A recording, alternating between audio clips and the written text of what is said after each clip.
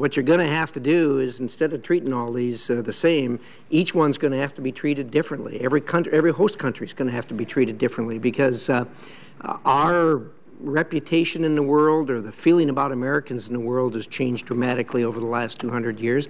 And there's countries where, such as Western Europe, where we don't have to have what we have, and yet you go to other places, and I've been shocked in some of the countries I've been in that are not countries friendly to the United States, and seen the minimal amount of Marine presence that we've had there.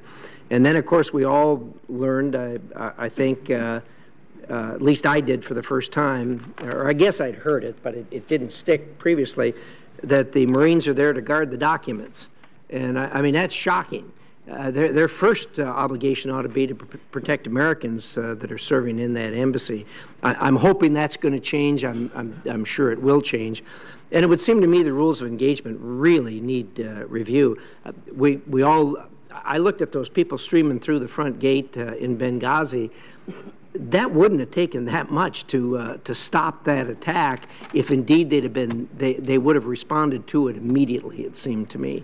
Again, you're looking at film, and I understand it's a lot more sterile than actually being there on the ground at the time. But when armed people are coming through the front gate, it would seem to me it's time to do something about it, and nothing was done about it until virtually everybody was in.